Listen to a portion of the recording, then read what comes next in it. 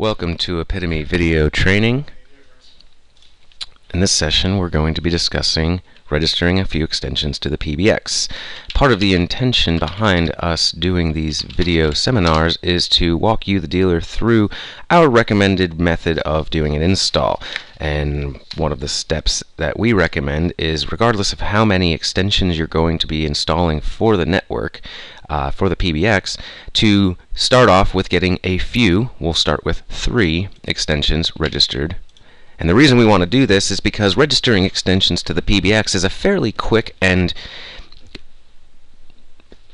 simple process. It's a fairly quick and simple process, and you are the only resource basically needed. You don't have to talk to an IT guy. You don't have to call up any other vendors to make sure everything is functioning the way you need it to. So what we recommend is to get a few extensions registered. We're going to auto number them here. We're going to start with 620, and we click auto number, and you see it populates it here. The reason that we are going to only register a few is because we want to test when we're finished and make sure the phones are functioning the way we expect, allowing you, the dealer, to move on to another part of your install, perhaps something that might involve a third-party resource like an IT guy, or calling the ISP, or calling the SIP provider, something that may take more time than it would to just get a phone registered. This way you get the phones up on the network, a few phones. And as you see here, I named one, I gave it an email address, and I'm not naming the others because the PBX will auto-name them. An important part that we want to do here is to set the device type, because if you are going to use auto-provisioning, being a number of key presses at the phone, so the phone will bond back to its extension on the PBX, the correct phone model must be set. So we click Create, and we have 3 extensions built, and I click Return to Extensions. As we go down through the list, we'll see here 610 called person A, 611 and 612 all gave themselves a name.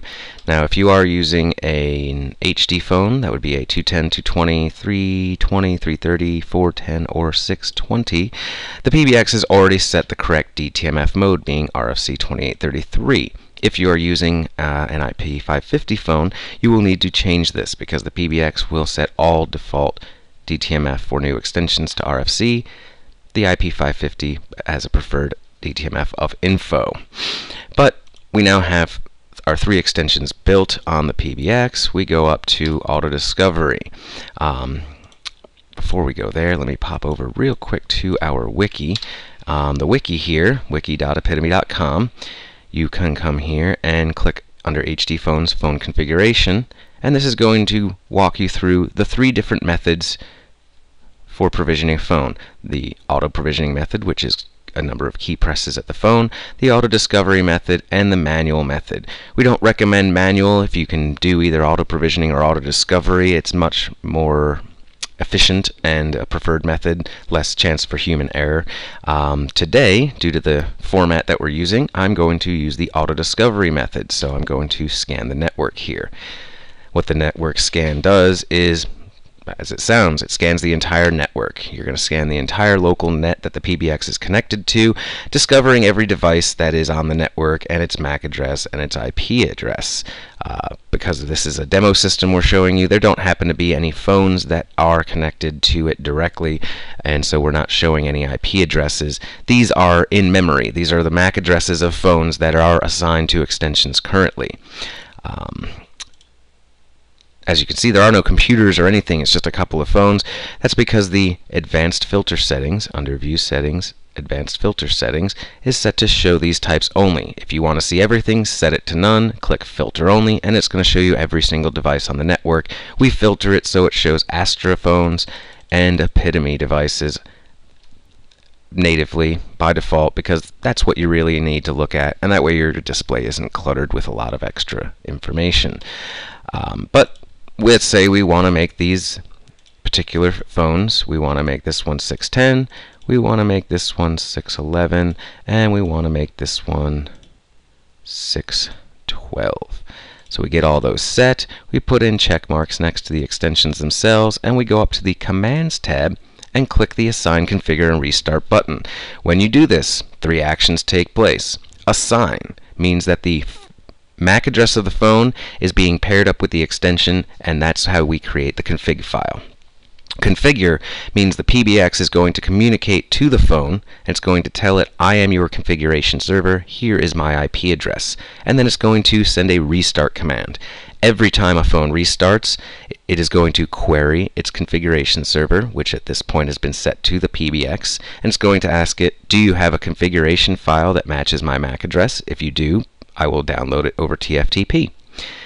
It will also ask, do you have a firmware file that is updated compared to the version the phone am using? If it does, then the phone will download that after the config file, and that will result in a reboot of the phone. This process could take up to 10-15 minutes. Be patient. If it's taking longer than you expect, just give us a call here at tech support and we'll troubleshoot with you and find a solution to the problem. But for the most part, the phone installation as pairing a phone to an extension on the PBX is a pretty straightforward process. So what I typically do after I send my commands and the page comes back to idle is go to reporting monitoring. And this is going to give you a snapshot of your SIP network. Being a demo system, as you can see, there's a lot of extensions built.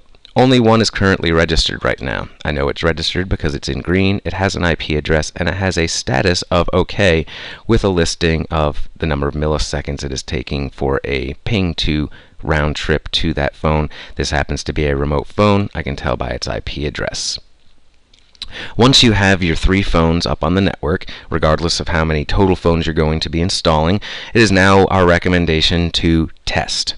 You're going to make a call from phone A to phone B, and then you can transfer from phone B to phone C. You can do the same thing with park. Call from phone A to phone B, park it at phone B, retrieve that parked call from phone C. Another good test to make would be to call into the voicemail from each phone. Enter in the voicemail pin.